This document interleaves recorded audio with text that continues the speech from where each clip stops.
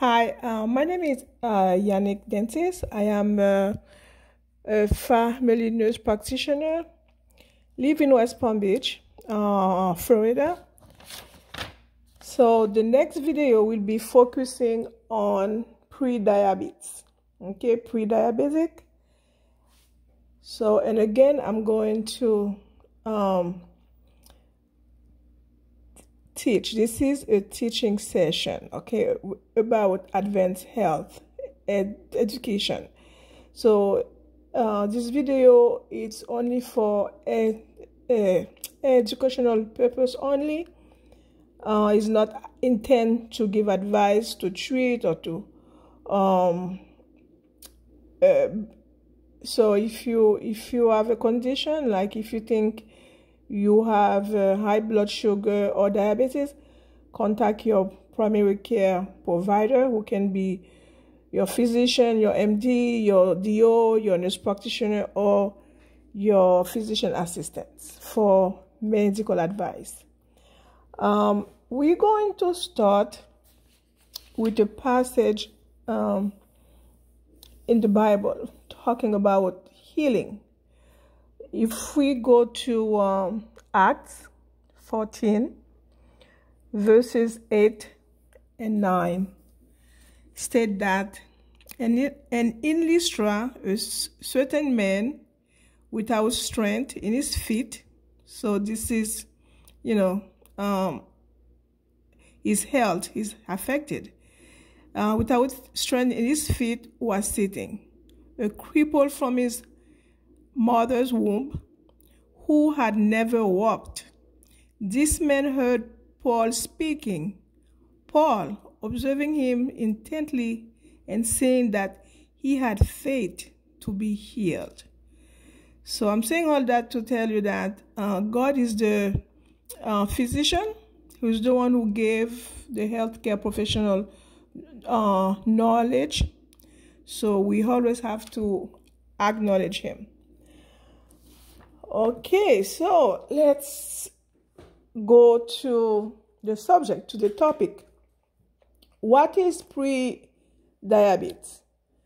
As we see, pre mean before, right?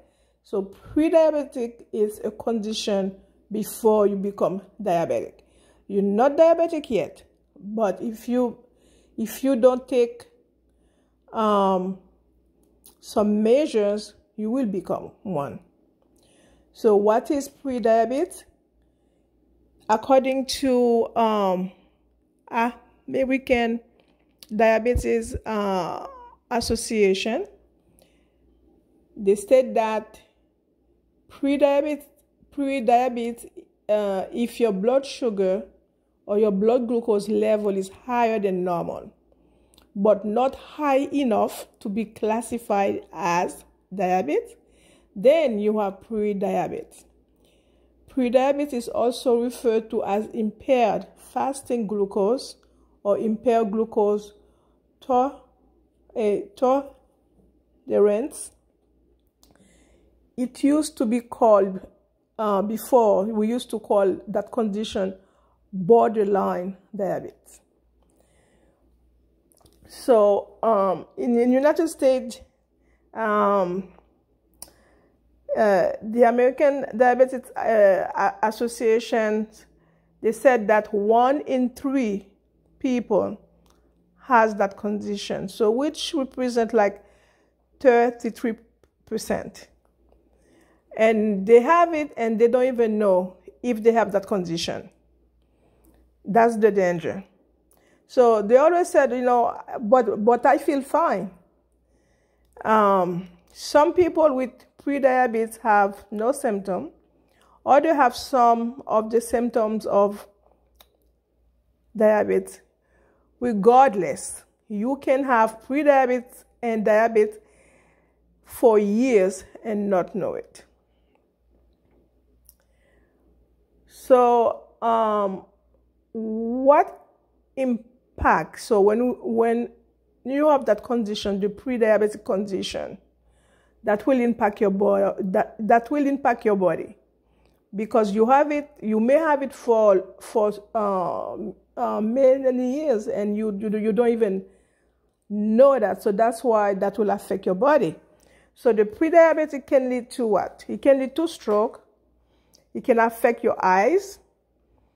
It can affect your heart. And you can become type 2 diabetic. So high blood sugar can silently wreak havoc on your body over time and cause harm to your eyes, to your kidneys, and to your nerves. So the high blood sugar in your body, that's why it can affect all those systems. Okay, so let's go for symptom of diabetic. Symptom of diabetic are frequent urination, feeling very thirsty because your blood sugar is high, so you're thirsty. Feeling very hungry even while eating. Blurred vision because it's started to affect your eyes. Extreme fatigue. Cuts or bruises that are slow to heal.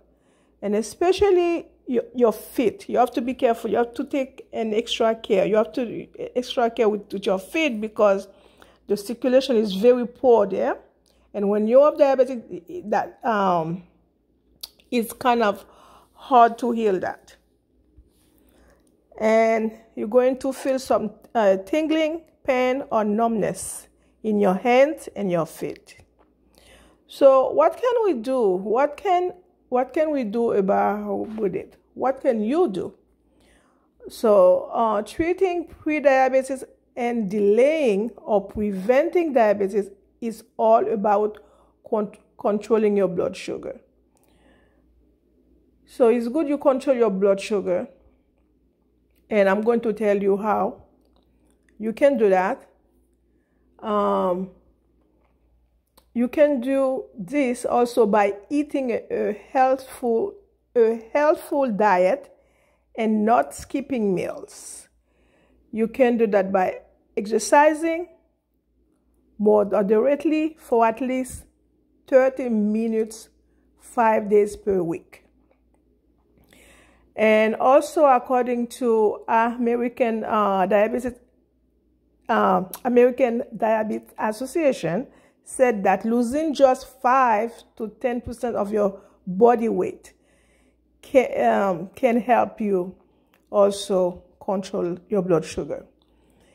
And also, it's good you check to your doctor, to your provider regularly about your blood sugar. This is a must. And also there's a lab work called hemoglobin A1C. That lab work measure your blood sugar over months, like 2 to 3 months. Usually they said 3 months. So even though you're fasting, I mean, you don't need to be fasting because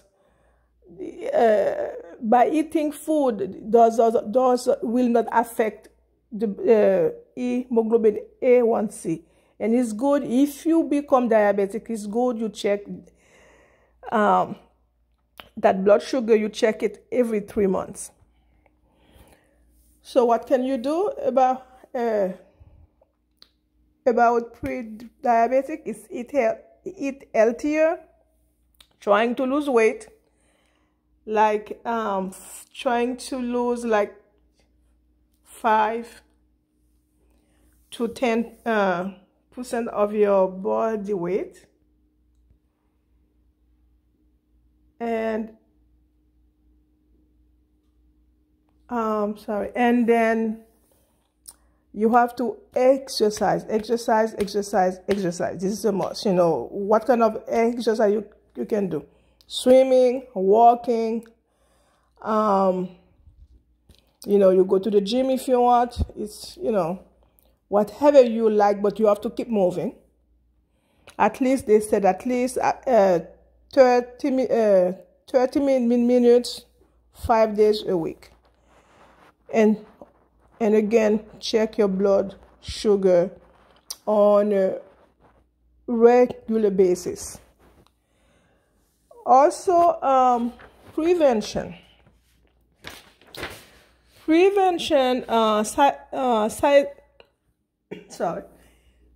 Scientific studies show that onions and garlic can help lower your blood sugar. So this is natural stuff. So when you're cooking, use fresh garlic, fresh onions, so that will help your blood sugar to level off. Okay, so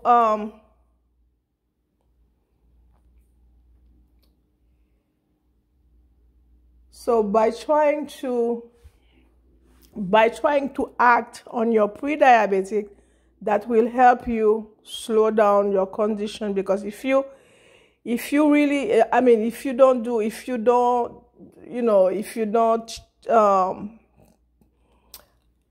not serious about your diet, you don't eat healthy, you eat more veggies, and if you overweight, try to lose weight and exercise. So that will help you, because once you have that, once you have the diabetic, then this is another phase. So now you're going to start taking medication and everything. So to prevent that,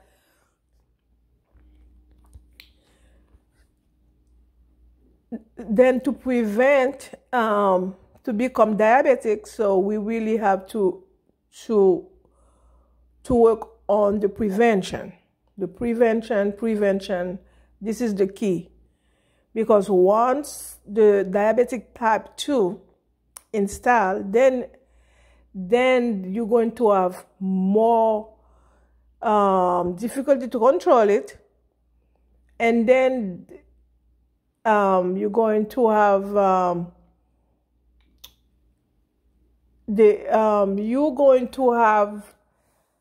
to test your blood sugar, and I don't think that's something really people want to do. So try to